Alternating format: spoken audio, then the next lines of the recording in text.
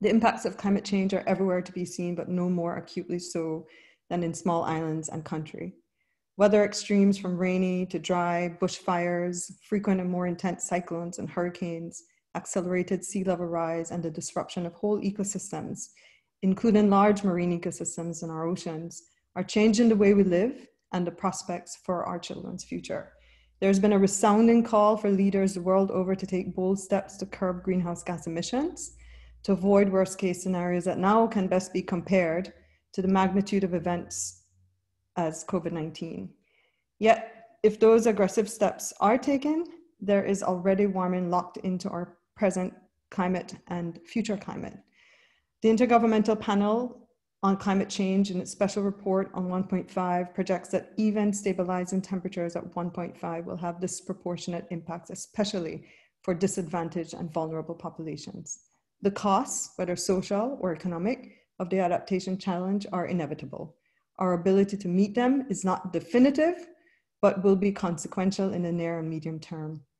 Presenting their perspectives on what is at stake, we have joining us today Tina Sigi, the climate envoy of the Republic of Marshall Islands, Mr. Taranaki Tanlu, the Director of Multilateral Affairs of the Kiribati Ministry of Foreign Affairs, and Tiara Delani, a researcher who is from the Kwandamuka people of Minjerribah, North Stadbrook Island.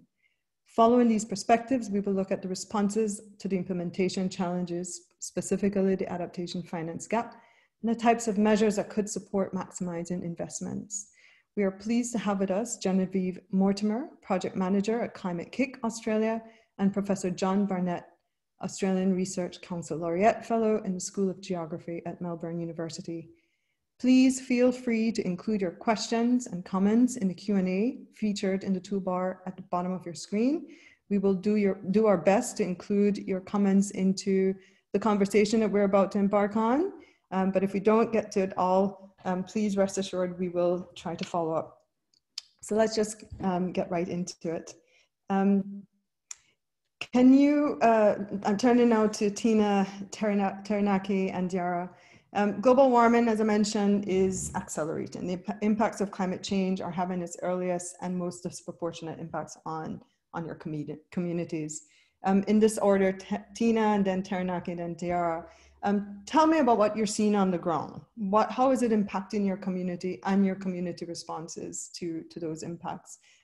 Let's start off with you, Tina. I think we've switched around your names between yourself and Taranaki, but we'll get the order right. Tina, go ahead. Good to see you. Well, first of all, komotada, Yahweh, hello to everyone, and komotada to Eugenine and to Melbourne University for bringing this occasion together and inviting us all to be part of the conversation. It's really a real honor to be here and to be among others who are working in this area. And I'm happy to see both old friends and also some new faces and learn from you all. So again, thank you. From the Marshall Islands side, I think I can say in terms of what we've been seeing on the ground for decades now, but particularly in the last 5 to 10 years, you know, the signs are increasingly challenging. The increasingly frequent and intense droughts, leading to several declarations of national disasters and emergencies, increasing flooding events due to sea level rise and inundations, both from king tides with no additional weather, but when you bring in additional weather, those king tides can become quite dangerous and scary. And then I think even at the end of last year, in particular, the health impacts. We had a sustained, and actually it's still ongoing, dengue outbreak in the latter half of 2019 that was and continues to be very challenging in our community. At one point, our Secretary of Health was calling our ERs in our hospital, it looked like a war zone.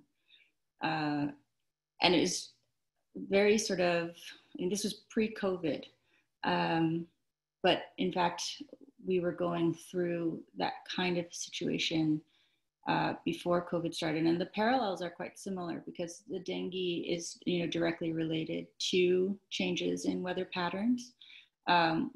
There has been dengue maybe once or twice before, but not this kind of sustained outbreak that we're seeing now. And like COVID, you can relate directly to humans' impact on the global environment. So those are just some of the very difficult challenges that we were seeing and we have been seeing for many years now. Taranaki, over to you. Thanks, Janine. I guess I would like to say thank you also for. I know you were experiencing some unstable connection, so if you wish to turn your video off, that would be fine, Taranaki. Diara, until Taranaki can reset his connection, why don't we go over to you to share your perspective in the meantime? Yeah, no problem. Thanks, Janine. So first, I also want to acknowledge and pay respects to the Wurundjeri people, who are the custodians of country for where I live in Melbourne and am dialing in from. So some of you may know, but my country is Minjerribah, North Stradbroke Island, and the surrounding Moreton Bay and Redland Shire areas, where my people, the Quandamooka people, have lived and cared for country for at least 22,000 years. So some keen listeners might realise that this occupation extends back before the immense sea level rise during the last Ice Age period. So we and many other Aboriginal communities around the country have generational knowledge about adapting to climate change. We have stories from our old people about living on what is now Moreton Bay, what is now the water area or water country. So resilience is a core, I think, to Aboriginal experience in Australia, from those rapid climate changes in the old times to colonial violence displacing people from homelands, and the current impacts of colonial climate change. So on the ground in Minjerribah, but it's a similar story to a lot of the country at the moment, where much of the focus is on fire management. We have bushfires almost every year now, and the rangers are working really closely with emergency services to try and respond to the growing threat. So they're trying to link traditional fire management practice with work from the emergency services to pocket outbreaks or fire outbreaks, because 80% of the island is national park. So Stradbroke Island is Minjerribah, and that's where most of the Quandamooka people live. So as far as how this relates to national planning, I'm not really sure it does. It's very much an initiative of the community, and it kind of begs the question, is there any real major efforts being done in Australia to link community-based climate projects or environmental resilience projects with national planning? I don't really see any consideration being given to Aboriginal and Torres Strait Islander people when it comes to managing countries, although there have been some moves towards maybe incorporating some traditional fire management into national kind of fire management programs, but it's hard to pull that apart from kind of colonial practice and colonial attitudes that govern much of the policy. So I think climate adaptation is in a lot of respects a product of that kind of structures of colonization, or could be.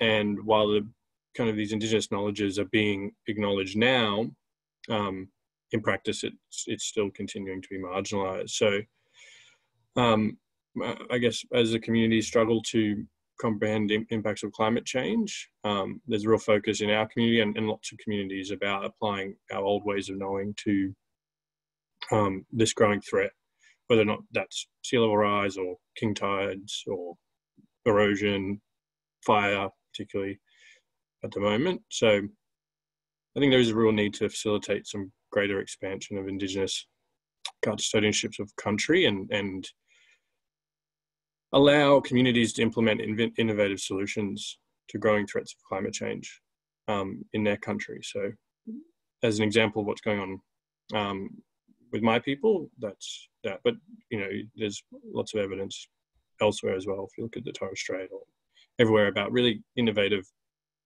and interesting projects to try and cope with this kind of next environmental catastrophe. Dara, I'm going to pick up on a thread of that comment that you made just now, but let me see if we have Taranaki live now. And Taranaki, I know in Kiribati, you do take a whole of country approach or whole of society approach in your adaptation planning.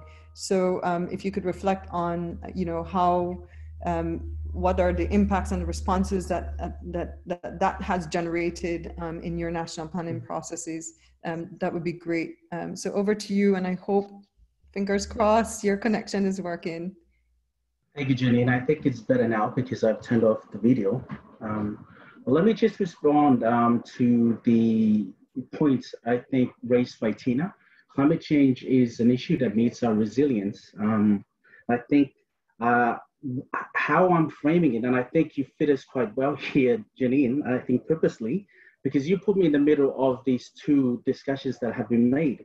Now, where I come in now from Kiribati is in terms of the conceptualization of adaptation from our end, much like the points raised by Jara in terms of the utilization of traditional knowledge. I think that has been a core focus in the past few years, including in the past few months in terms of some of the recent resilient projects. So from our end in Kiribati, the focus on the adaptation features need to incorporate, and I think this has been missing for some time. So there's been a shift with this whole of island approach to look into the resilient instincts that have been themselves, to not think of them as vulnerable communities, but communities that have lived in these islands and built their lives and their histories on a nature of resilience. And I think that's very important in terms of our policy making now. And we do hold to account some features of colonization or colonial precepts that have existed within our policy making that have resulted in this conceptualization of our national policies not being well aligned with the natural. So I think you might find out, and this is a realization on our behalf as well, that as you go out to some communities and you talk about them being vulnerable and we lost you, Taranaki. Okay, we get the core message, Taranaki, and we can pull up some of those issues that you've raised. I think it's very important to really reflect on how the international discourse has been progressive. Indeed, you know, we do speak a lot of the times in the negotiating rooms, and certainly politically, we speak of climate change being this existential threat. But I guess the question is, you know, what does that trigger in response? If we speak more in terms of resilience, does that change how we respond to the climate impacts? Jara, I know you have specific interest in that kind of reorienting the discourse on adaptation to, in a sense, to decolonize the international environmental discourse. You might want to address that. And then Tina, I know in a previous discussion we had in April, we spoke about the concept, or maybe it was Kathy, we spoke about the right of self-determination as being critical to the adaptation approach from the Republic of Marshall Islands. And that is true also in the case of Kiribati. So Jara, let me go over to you to comment a little bit on this reorienting the international environmental discourse, what would be supportive of this vision of the resilience of vulnerable people, communities, islands, and let's take it from there. Dara? Yeah, it's a hard question, but in my mind, and climate change is going to require a real renegotiation of how people and the environment, or that relationship between the people and a person and a place, is, and this is going to have to change over time and into the future. So I do think within that renegotiation, there's room for decolonial possibilities that can empower communities, Indigenous communities, not just in Australia, but everywhere, to have greater control and greater custodianship of their homelands or their country or their nations.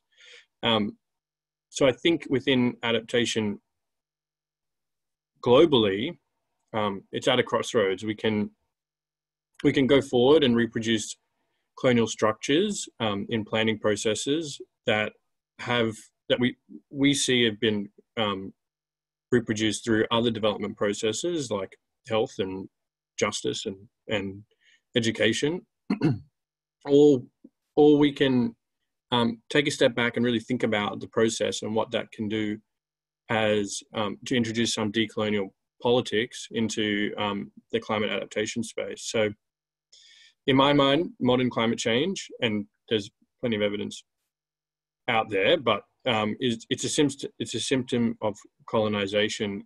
If we take the imperial expansion into owned and occupied territories in Australia or Africa, America, was to increase land and increase access to agriculture and increase access to resourcing and mining, and that there was a change of that environment to suit that expansive mindset, then we can see that fossil fuels are a part of that story. And it's just another chapter in this kind of colonial narrative in Australia, where climate change is now impacting us, but it's not without that kind of story of growth at the expense of the environment in Australia and elsewhere in America. And that exploitative kind of expansion, exploit mindset, I think, needs to be a real part of the story of climate change, particularly in how we associate that back to the kind of efforts of Indigenous communities in Australia, but also communities in the Pacific, communities in the Caribbean, South America, Canada, Asia, Africa, everywhere. That needs to be a real consideration about, and a real point in that narrative, I think. So recently in Australia, we've had some kind of instances, not necessarily climate related, but that kind of express that mindset is still occurring here when it comes to development. And I pay my respects to the Jabwarung birthing trees and the Junkan Gorge sacred sites that have been lost to the communities, and use them as an example. We are preferencing Western-orientated kind of development pathways within our colonial system in Australia, and it's often at the expense of cultural heritage or the environment or the country. And my big fear is that adaptation is just going to reproduce those inequities and those kind of structural issues in Australia. So I'm hoping also on the flip side, by introducing decolonial practice into the adaptation thinking, there's opportunities for communities to get together more, to have dialogues and around these kind of alternative practices between outside of that kind of Western norm, between Australia and the Pacific, or America or Canada or Asia or Africa, areas that have been impacted by this type of just expansion, this kind of greed and malice mindset that is occurring. So I'm really hoping that can kind of come out of this in the future. Yeah, indeed. And actually, I think that would be a good way to segue into Tina and then Taranaki. There's a lot of effort to bring forward from the community a new focus on, you know, what exactly are your priorities moving forward within the next, well, immediately as well as within the next decade. So I wonder if you could comment, you know, on the vision that the Republic of Marshall Islands has for adaptation and resilience of its people, and you know, take up that thread of discussion around the line of, you know, really ensuring that this concept of adaptation as a right of self-determination is going to be cemented in the responses that you bring forward. So Tina, over to you. It really helps me to hear from Jara and also Taranaki. Some of the many of the themes are shared, and I think some experience are shared, even though we're in different places. But that experience of colonialism, certainly, and how that has affected our practice, even the way we view ourselves in the outside world. And in my introduction before, I was framing, really looking at sort of the impacts that we've been seeing, and the Marshall Islands has been really beating the drum along with other SIDS, but you know, we've had some really amazing advocates on the world stage, right? Speaking of Tony DeBroom and former President Heine, many amazing advocates who have gone out really to tell the world the challenges that we're facing, and really the crisis that not just we are facing, but the world is facing. And there was a real shift, a pivot a couple of years ago, where we realized, you know, we've been, and that really important work, there needed to be a pivot to really look at how we're going to face this at home. You know, not that work hadn't been happening, but there had been so much time and effort spent in negotiating rooms that we just realized we can't spend all the time there, because we really need to focus in on, you know, how we're going to face this, practically speaking, in our communities. And so it was at that time that there was a commitment made to come up with a national adaptation plan, and we actually had meetings together with brothers and sisters from the other atoll nations, including from Kiribati, and found that a lot of folks were actually probably a little further along than we were, and we could learn a lot from them. And we came up with some sort of, at least, principles to begin with to guide this work. And I'll just bring up two. I mean, many of the things that you've talked about, actually, but one in particular was self-determination and survival, recognizing the crisis and the challenge, you know, existential challenge of threat, but also the need to meet that with a very clear view of the challenge, but also a very clear view of our ability to meet that challenge. Like so many people in our region, the Marshallese we are very resilient people, and we need to really keep that as a focus. I mean, pre-colonialism, building a life on an atoll is challenging. There's lots of opportunity. There's a lot of joy, but it's also quite difficult to live on an atoll. But the Marshallese not only lived, but they thrived on those atolls, and they migrated, they sailed, they really built a community and a society that is resilient, and that society survived, you know, the onslaughts of many different colonial powers, nuclear testing, forced migration, forced exile. That is an experience that we can draw on as we now look to this newest challenge. And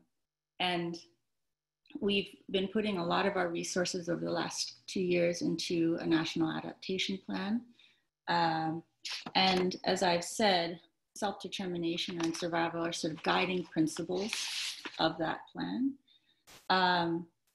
And we know that in advocating for self-determination throughout the adaptation process, we drive adaptation as opposed to allowing adaptation to drive us. And that's very much a possibility that we need to be prepared for.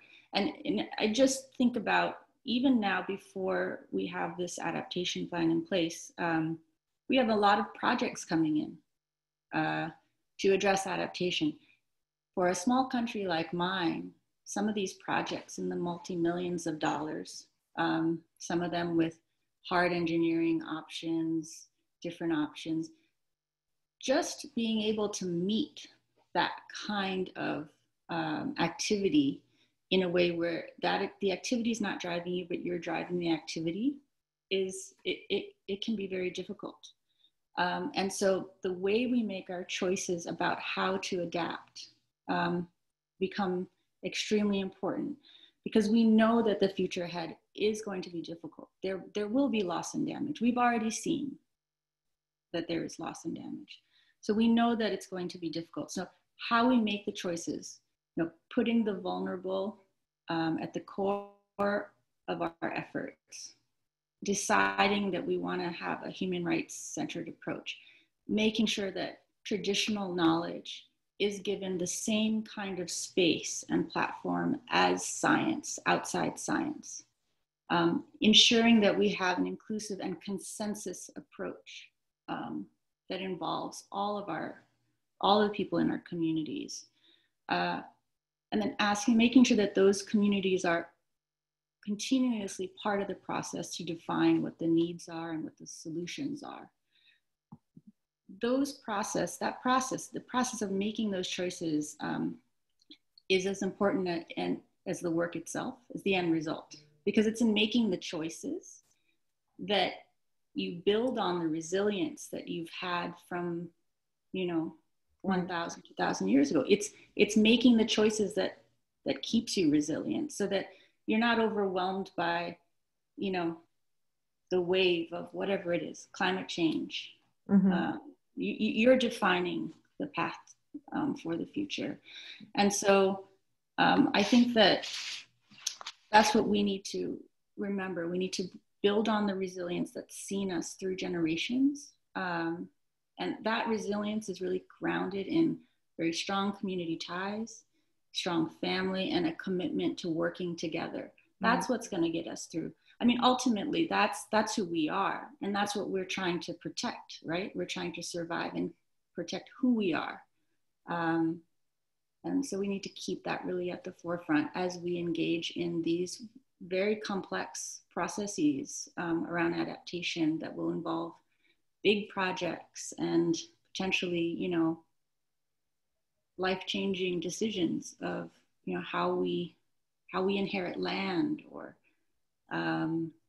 where people want to be, what will be lost, some lands that we're going to lose. So yeah, I know that Taranaki has he's been writing, but now he's actually in the world of implementing.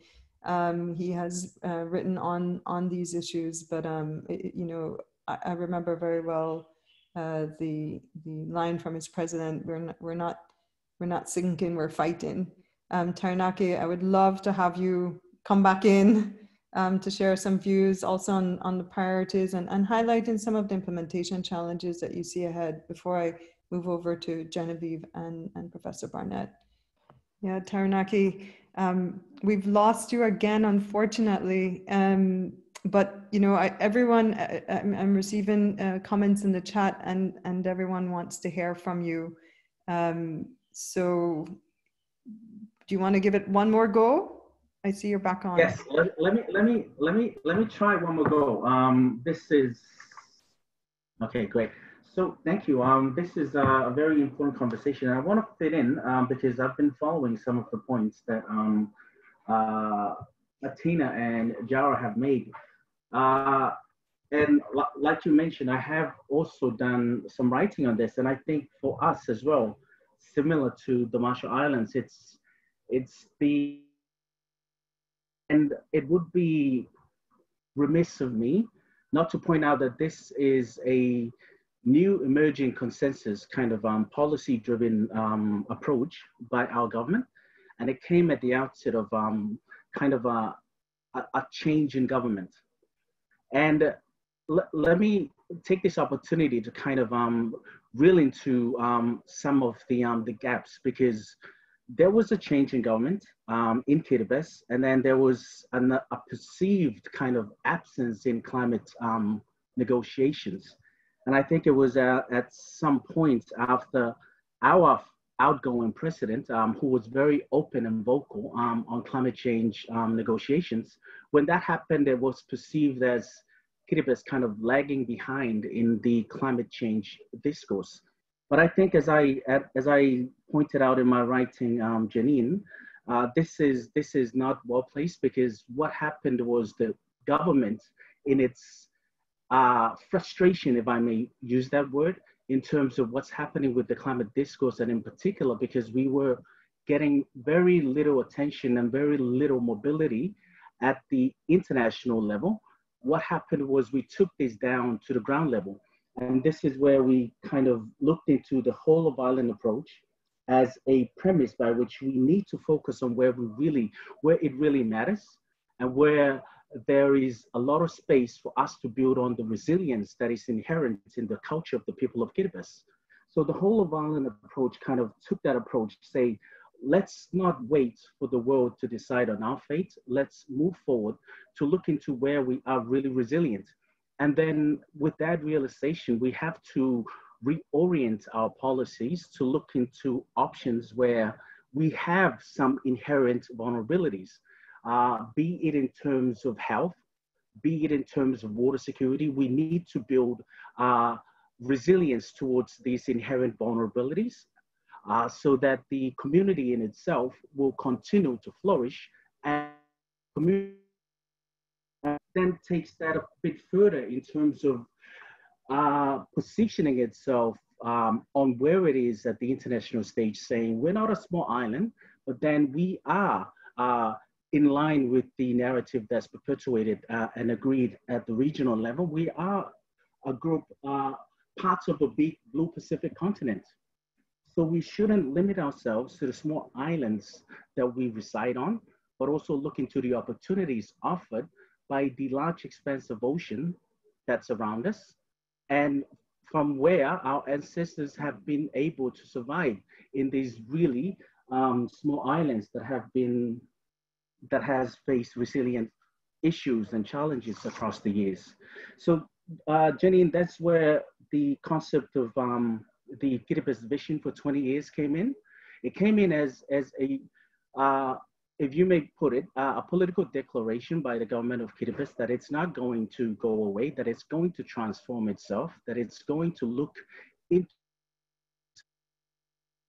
that is the most, to build up its economy, to build up the inherent resilience, to build up resilience of its people and its communities in areas where they're inherently vulnerable because of the geographic areas or the geographic context. And I not be succumbing to narratives of climate defeatism. And I think that has kind of pushed forward our climate change adaptation approach over the past few years. And I think recently, in collaboration with the Green Climate Fund and our Green Climate Fund unit, we have looked into ways in which we can develop a climate change risk profile, look into the macroeconomic risk assessment of the country.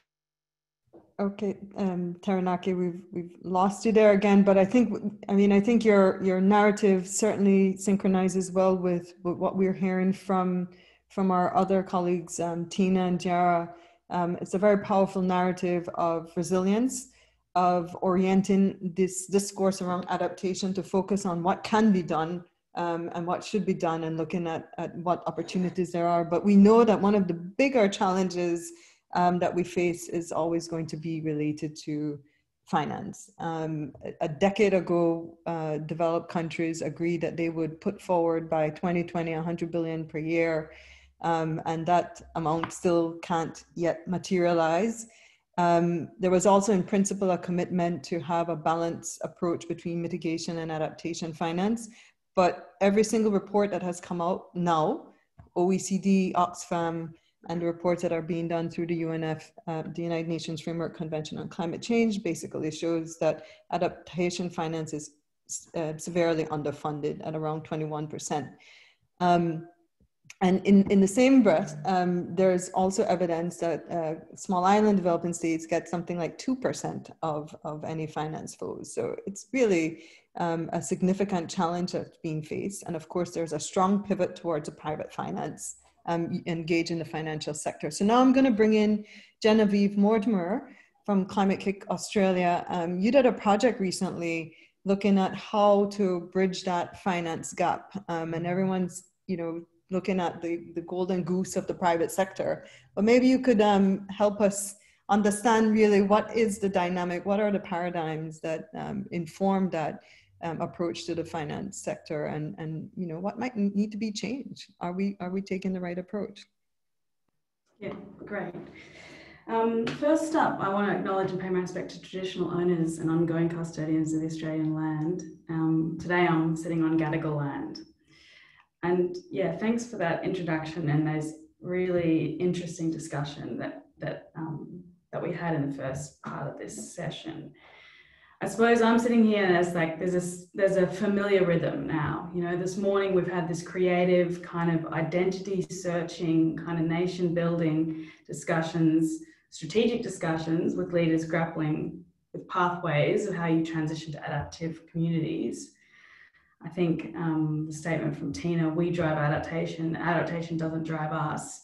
That gave me one of those feelings, where you actually think, oh, that's something, that's a reframing that I need to really think through. Like that's something I need to learn and think more about. So we've discussed good ideas, and then we talk about finance. And all of a sudden it feels like the discourse is restricted. So the conversation becomes about how much will it cost, who's going to pay, who's not paying, what are they going to pay for?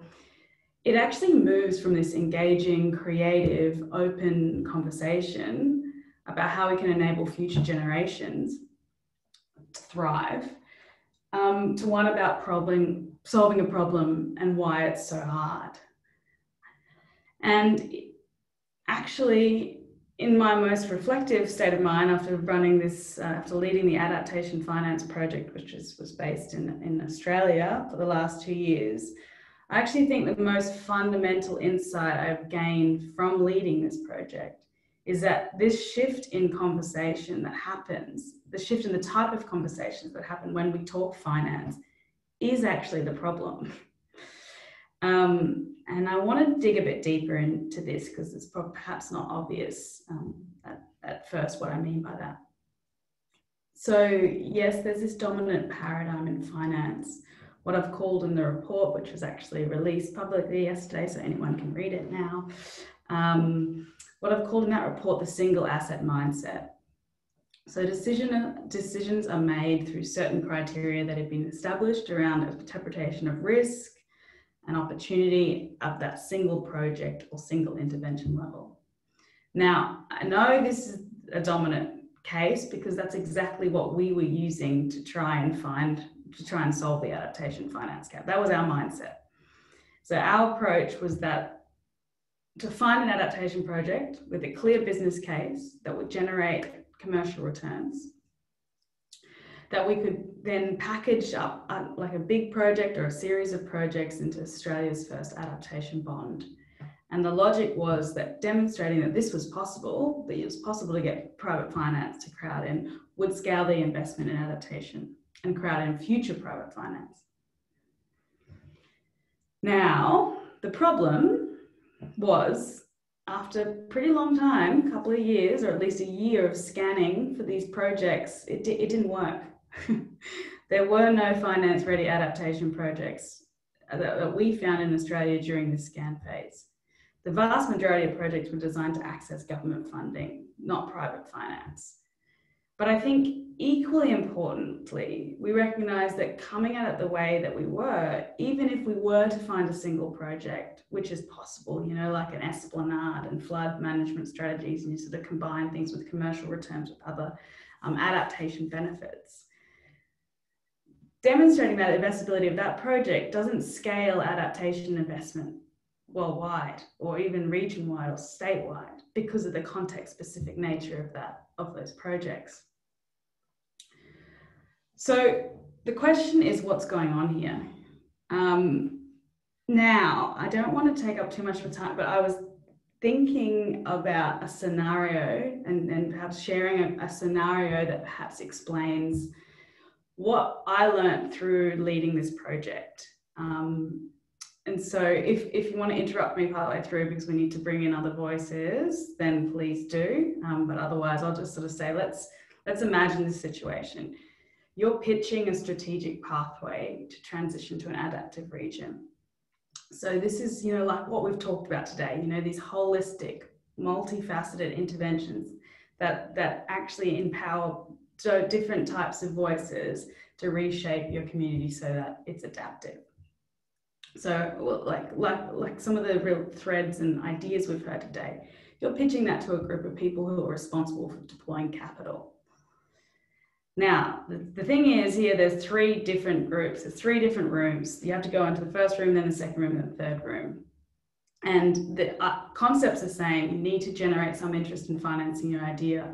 What changes in each room is the mindset of the audience you're talking to. So you walk into the first room, and this is what I've described as a single asset room. So all people in this room view the problem through a single asset lens. So this means they assess the value, as I said, of the business model and ultimately investability of your idea by looking at each project separately. So once you've pitched your idea, what's the verdict in the room? They're not going to stack up. These probably individual projects that in a finance view aren't generating commensurate returns. It's this single asset mindset that I think is why we came up against these problems in the adaptation finance project of not having projects. And I think it's interesting mentioning this what I heard this morning, this story of growth at the expense of the environment that Jara mentioned. It's that same mindset, I think, that is linked to some of these concepts we talked about today. Okay, all right, so that pitch didn't work, you're moving to the second room. Now in this room, you've got some systems thinkers in this finance, you know, they've got capital to deploy. Now they get that the value of adaptation is inherently a function of interconnected multiple intervention points. It's layered, you know, they understand that. They see that you need an investable and non-investable ecosystem to work together to deliver any value of any adaptation projects. So hence they kind of understand it's a bit futile in measuring the value of any individual adaptation project in isolation of another. So this group are more interested in your pitch. Although they don't really think there's going to be big financial returns on it, as compelling as they want to talk more, and they realize that if they kind of map out a few different things, that perhaps it actually becomes cheaper, or there's some sort of benefit. And there's some really good case studies where that's been the case around water, often water catchment areas and things like that. So you've got a bit of a path forward, but it's no, you know, slam dunk. All right, next one we move into this third room. And the third room is filled with people who I'm currently calling the what-ifers. And I really think that these people, let's say they think in a similar way to people that we've heard today. They're more interested in the potential strategic synergies or catalytic potential of an idea than talking just about risk management. They're more interested in that opportunity side of the question. So what this means is that this group, this pitch, they're open to talking about the what-if questions. You know, like what if we set up our region or country or island to be leaders in adaptation? What sort of creative people, experts, and ultimately finance would be attracted if we had this inspiring vision supported by a strategic portfolio of projects, policies, and community interventions? What could the untapped community knowledge, history, and culture be that empowers citizens to self-organize and to achieve bold ideas and to maybe start new businesses? Who knows? I wonder if it's also linked to Tina's concepts on self-determination and building the belief and empowering people to meet this challenge. What if you tapped into that, you know? So the conversation in this room becomes about catalyzing a transition, not just paying for it. These questions explore how do we spend millions to catalyze billions to then inspire trillions in some sort of global transition. It's a completely different conversation to the one you had in the first room. So the problem, I think we know, what I'm going to say is the dominant conversation when we talk about finance is the first room. It's this plan control idea that adaptation can be financed if we just get the inputs right. So alternatively, the last room perhaps opens up some of these really new, interesting conversations where finance is part of that open conversation, that conversation about possibility. And the thing is here, what we're talking about is social economic transitions of complex systems. So let's just take that. That's the characteristics of the problem. So which of the rooms is actually matching those characteristics of the problem? So thank you for humoring me on that. I hadn't done that those 3 rooms yet, but I was like getting my head against the wall about how to explain my own journey in that project. So I hope that was of some use. That was incredibly helpful, Genevieve. And you know, I think the alignment of the narrative, I mean, first of all, I think the narrative in the climate change discourse at the international level really does have to be reoriented around that message that Tina, Taranaki, and Tiara were basically communicating, you know, adaptation. Well, we drive adaptation, adaptation does not drive us. We are resilient people, and we've been resilient for thousands of years. So we need to build on that positive attribute that we share and we can share with the world. But the climate finance narrative is different. If you think about the public finance narrative, it's largely donor driven. So we're going to have to deal with that. And then with private finance, we haven't really scratched the surface of dealing with that. And I think, you know, what you present here is very interesting. One question that came in was, you know, in other words, a single engineering asset won't solve climate additional problem. And I think that's basically where you were driving. I know we're running very tight on the time. Sorry. And I do want to bring in other views. So if you can indulge us just for a couple minutes extra, maybe even 15, we could have more of a conversation around some of these issues. And Kunan, I would love to hear Taranaki's views. If you can't connect via voice, please do type it into the chat for us. But I'd like to hear your comments on Jen's proposition or your project. And just so that you know, the link to the report of the project was put into the chat, into the Q&A. So you can access it because I think it does really bring out some interesting insights on how we might want to look at the private finance paradigm for adaptation. Professor Barnett, you've heard a lot, and you've been working in this area, in this space for some time. I know you've heard, you know, threads of issues of narrative, threads of issues of governance, and of course you've heard issues related to, you know, what could be invested into a resilience agenda. And I'm not going to use the adaptation word right now, but could you give us some reflections on where you think this can go? What are some of the options that we might want to reflect on? And maybe you could even pick up on 1 or 2 of the questions that came up in the chat. You know, what measures might there be in the research agenda or in other measures that might be able to support some of this reorientation of thinking, alignment of narratives across not only the negotiating, the policy space, but also the finance space? Over to you. Thanks, Jolene. I'm joining you all from the Wurundjeri country here in Brunswick, which always was and always will be Indigenous land. I just want to say, I guess, first of all, thanks for organising this seminar. It's a really, it's great to see such a sophisticated discussion about adaptation. It's great to see this thinking being pushed ahead. And I just want to say to the audience, I think there's no doubt you're looking at the future leaders of thinking about adaptation in this seminar, and it's great to be a part of that, and a privilege to be part of it.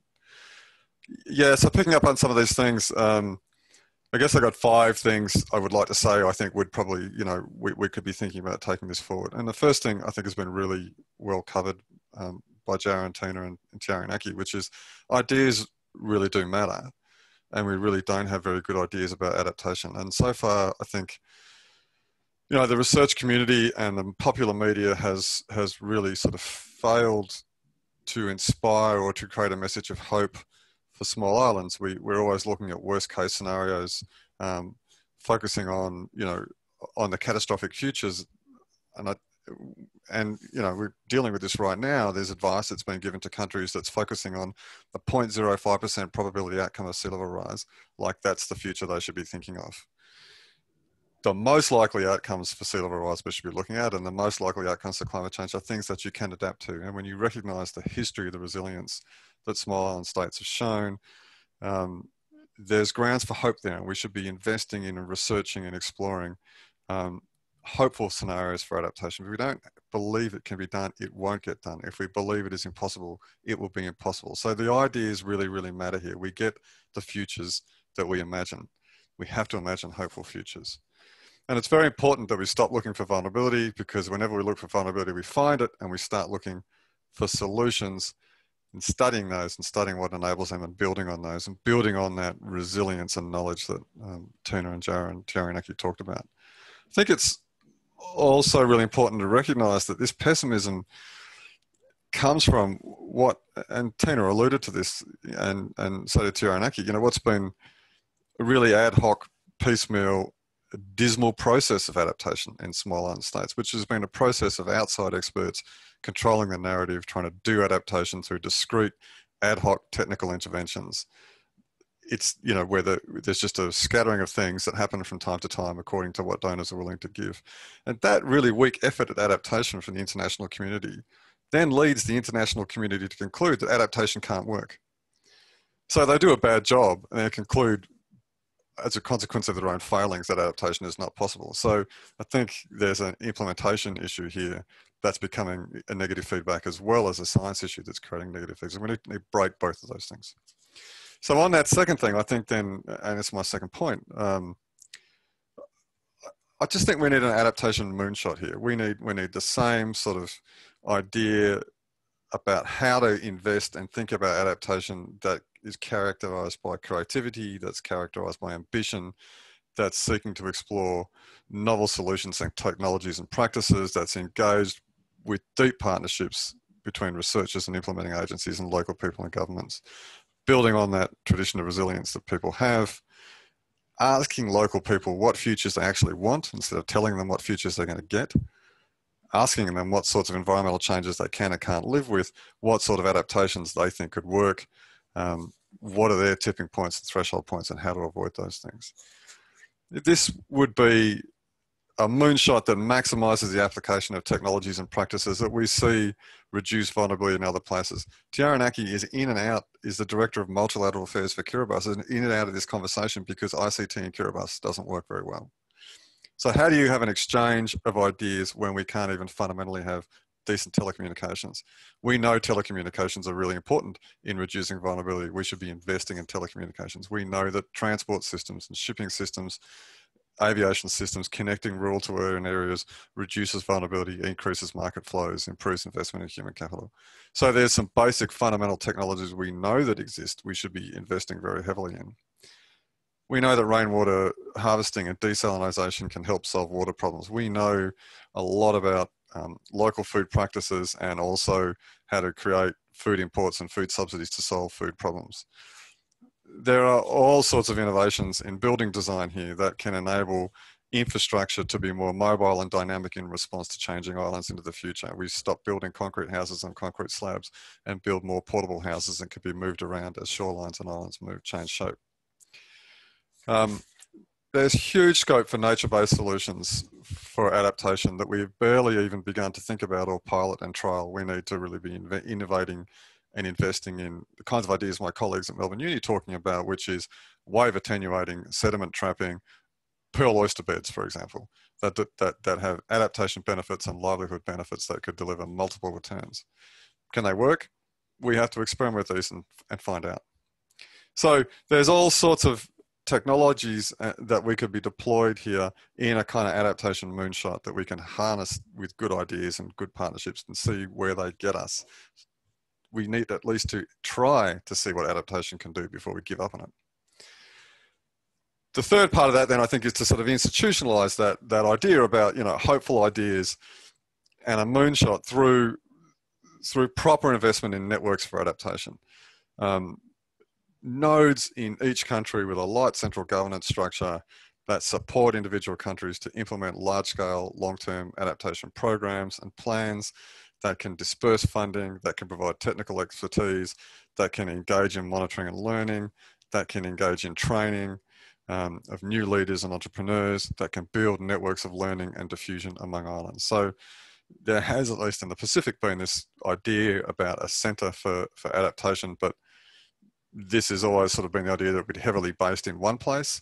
I think we need to move to a network idea where there's heavy nodes in every country that does that with a light coordinating mechanism, so that people like Tina and people like Taranaki, are well supported and able to support their countries in country and build up a cohort of people with the capability to drive this agenda. So institutionalize the hope and institutionalize the moonshot. Two other things I think that are really important here to support all this would be regional and national level adaptation trust funds. So trust funds are one of the sort of unsung successes of development in the Pacific. Lots of countries use trust funds very innovatively. They use some of that financial knowledge and that Genevieve is talking about to show how investments can generate returns and you can spend those returns to fund adaptation. And this would help get past some of the political economy problems of adaptation, which is all very projectified, it's all very donor driven, and it's all very short-term rather programmatic. So this idea about a network for adaptation, experimenting, training, pushing through a moonshot, the funding of that could come through returns on investments and adaptation trust funds. The fifth idea here, I think, is one that you'll know about, Janine, but is lacking in the Pacific, which is a regional disaster insurance mechanism, a catastrophe insurance mechanism. The Caribbean has one. For better or for worse, I'll be interested to hear what you think about that one day, Janine. But the Pacific does not have one. It's been talked about. I see there's people on this chat who could comment on this if we wanted to. For several years, it's always going to happen. We're always going to have a disaster insurance mechanism that can help with recovery after events, but it never happens. So I think this is a really important thing to deal with some of the losses and damages that Tina was working on, reducing dependence on donors for disaster recovery, because that's going to become more problematic in the future, and institutionalizing disaster response through a regional insurance mechanism. So those 5 things: change the thinking, which I think we've heard a lot about, get creative in a moonshot, institutionalize that through a network of adaptation with deep nodes, fund that with regional and national adaptation trust funds and an insurance mechanism would take us a really, really long way, I think, to getting adaptation happening in small islands. Thanks. Yeah, thanks so much, Professor Barnett, for that, for those 5 points. I think really, really well said. I think there are elements of those that have come through in this conversation. I know that there are elements of those that are being discussed, but really bringing it all together in one way or the other, whether it's through a regional push, let's say through the Pacific, a more cross-regional push, let's say through the Alliance of Small Island States, which is the main negotiating group for small island developing states. But I think beyond that, I mean, this is something that's relevant beyond just small island developing states. It's something that's relevant to vulnerable communities worldwide.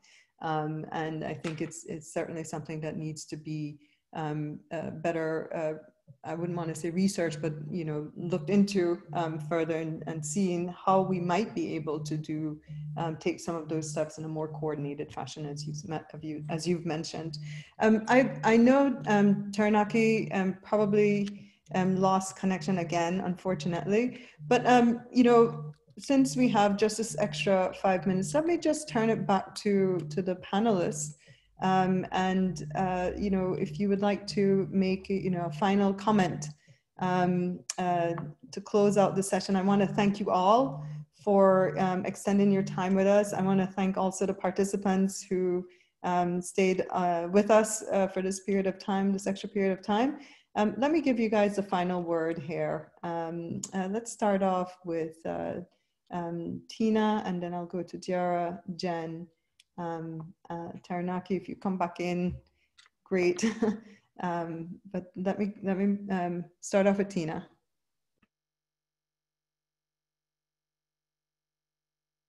You're on mute.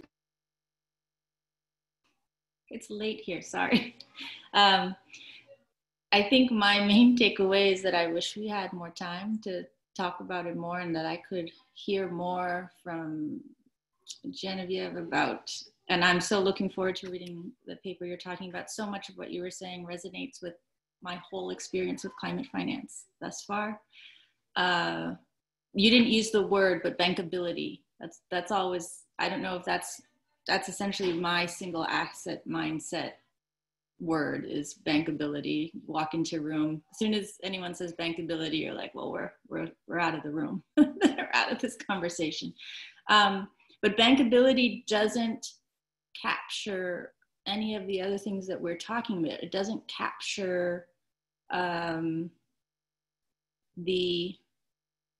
I guess, non-finance oriented wealth that we're all trying to protect, right? The wealth of heritage, the wealth of culture, the wealth of nations. I mean, literally, just what does it mean to the world to lose a nation for this reason? And I think that you know, we're here in this adaptation space because we refuse to just say, well, that's the narrative, or that's the future that we're looking at.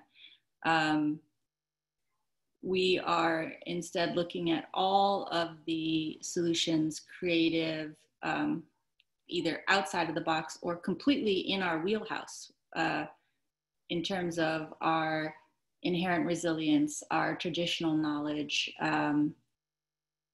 bringing all of those things together. And I think that for us, that for me personally, the engagement in adaptation and in the national adaptation planning process for the Marshalls is that opportunity. It's an opportunity to really take both what we inherently bring to the table, to understand what we can learn from outside, to come up with the solutions we need that will ensure survival and the self-determination that is key to that survival. So I think that if there's an opportunity to do more of these webinars, that maybe goes a bit to what John was saying about sort of nodes of knowledge, just that chance to have the back and forth, to understand what folks are doing in other places, which, you know, dealing with so many of the same challenges and themes, and trying to connect and create that narrative of hope that I think we all need to keep going in this work. Because as you all know, it can get to you. It can get to you after a while, but occasions like these really, you know, they really help, really like bring you back to, you know, why you're doing it. Not just why you're doing it, but there is a lot of hope and opportunity out there. Thanks. Thanks, Tina. Diarra? Thanks, Tina, Taranaki, Janine. Yeah, John and Genevieve. Yeah, I've got like maybe two final points, I think, and it'll help to answer some of the questions that came through very briefly. There's a lot more to it, but as far as traditional knowledge goes and the way it interacts with other sciences, I think it's important to recognize that it's a knowledge, it's a way of knowing, not necessarily another discipline outside of, you know, that just sits alongside all other disciplines under our current understanding of academia.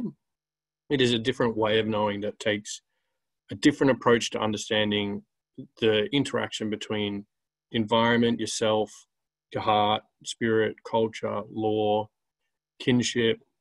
But because of that, it's holistic, and Western science is a component of that. There's an infinite room for an infinite amount of knowledge in a holistic way of knowing, because it is holistic. It's not disciplinary, and it doesn't reject other ways of knowing. They become part of it. And so I think I think it's amazing how much knowledge is out there already, particularly in communities that are already dealing with this stuff. And I think Pacific is a great example of that, where there's so many really, like Taranaki, amazing academics and thinkers that have direct experience from countries, and it's the same in Indigenous communities too. And I just want to leave a kind of open-ended question. We don't learn from, when we learn a sport or we learn a skill, we learn from someone who has practice in that skill. And we learn from, maybe a sibling who has done something before, and they teach us a new skill or a trick, or cooking from our parents or whatever. And I think there's an issue or some sort of lost understanding that the world should be learning from communities that have practice, that have experience, like the Pacific or like Australian Indigenous cultures. There's practical experience being learned about climate change, about how to adapt to it. And it just seems that we've got it flipped the wrong way around at the moment. So, yeah, I think it's, I just wanted to leave it on that point. I think there's if that's a takeaway that we can have. It's a good question. Jen, I'm hoping Taranaki comes back in, but Jen, go ahead. Yeah, I suppose it's really interesting, because part of that flip that you're talking about is about how partially is how the financial system look at value. And so then it's also really interesting to hear this, like all these stories about what is the opportunity of reconnecting with knowledge in the community, reconnecting with this Indigenous knowledge of 60,000 years of heritage about how to adapt, as well as then tailoring that to doing a moonshot. So something about actually aiming for something, like that combination, that idea, if you get the narrative right, is really exciting. And that is, I suppose, the space where we have to shift the adaptation conversation to, and then find the progressive capital who get it and see that money, then capital becomes one of the intervention points to make that happen. It's not the tail wagging the dog or whatever other metaphors might be useful here. So really very great, interesting discussion. So thanks everyone for their views. Yeah, and I don't have Taranaki with us. John, any final parting words? This is a conversation that needs to continue. No parting words. I think the people before me said Great. Everything that I was going to say better. Thanks. Wonderful. Let me thank you all. I really regret that we had some connectivity problems for Taranaki. He's really brilliant. I worked with him as a fellow in New York, and he's published already. Thank you all. Thank you, Tina, for joining us late. Thank you, Dara, Jen, and Professor Barnett. Your contributions were very well received. There were a number of questions directed to Tina and to some of the other panelists. I really apologize to our participants for not getting to everything, but I hope you enjoyed and learned from this conversation, which I agree we need to continue. So thank you all, and have a good day. Thank you. Thanks. Bye. Bye. More.